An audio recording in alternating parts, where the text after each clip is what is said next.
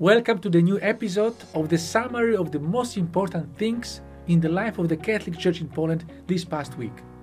This month we start the extraordinary missionary month. It will last throughout the whole month of October. The president of the Polish Bishops' Conference, Archbishop Stanisław Gondecki, said, "Every baptized person is called to be a missionary." Right now, Archbishop Gondecki reminded that there are 1,903 Polish missionaries who work in 99 countries.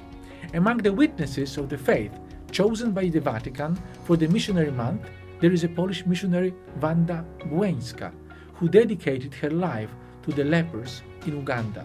There is a special website dedicated to Wanda Błeńska, actually in 10 languages.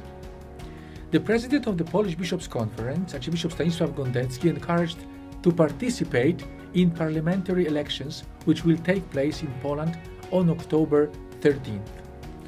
In the word before these elections, Archbishop Gondecki wrote, "Catholics cannot support programs that promote abortion, try to redefine the institution of marriage, try to limit the rights of parents in the area of responsibility for raising their children, or promote demoralization of children and youth."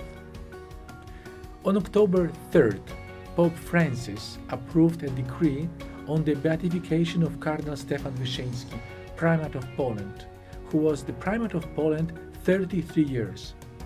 Pope recognized the miracle throughout the intercession of the Primate of the Millennium, as we say. In this way, the last requirement for his beatification was fulfilled.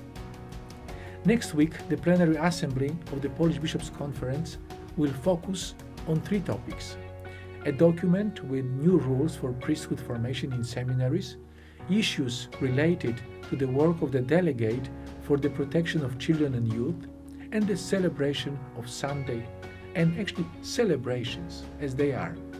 More information about the Catholic Church in Poland just in the new episode, and in the meantime, as we have the month of missionary, as Pope Francis asked us to be missionaries, I wish you to be a good missionary in your home, in your family, in your work. God bless you and see you soon.